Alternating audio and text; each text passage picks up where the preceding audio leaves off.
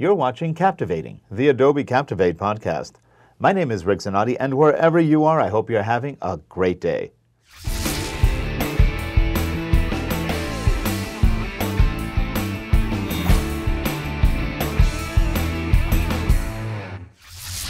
In this episode, we will be counting down the top 10 Captivate resources on the web. These are sites you would go to get help, tutorials, information, and news about Adobe Captivate. So let's begin our top 10 countdown. A brief note, these top 10 are not in any order of importance. At number 1, we've got Google and Bing, the search engines. This is where you usually go first to get information. At number 2, we've got lynda.com, the premier site for online training for any kind of media product.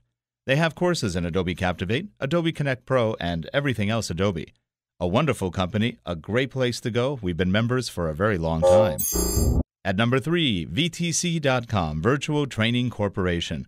Kind of like Lynda, not as good, though I definitely recommend them. They have classes in Captivate as well as other Adobe products, though their emphasis is a little bit more on the IT side. At number 4, we've got Twitter, the fastest social network on Earth.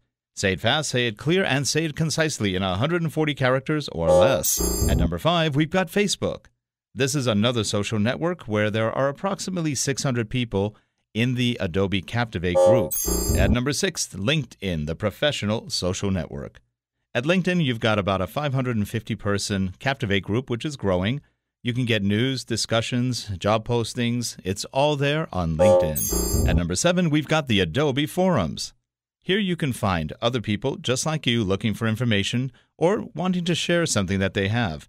You can meet with some of the Adobe engineers there. You can find marketing people and all sorts of people in the Adobe community. At number 8, the Adobe blogs for Captivate. Here you'll find engineering tips, tricks, and techniques.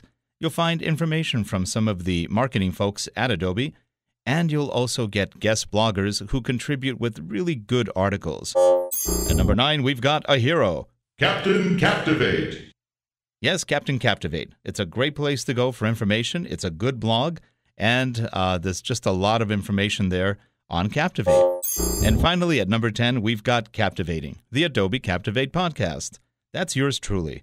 We have video and audio podcasts. We will be having a quick tips blog on our website shortly, and all sorts of other information on Adobe Captivate. There you have it, the top 10 countdown of Adobe Captivate resources on the web.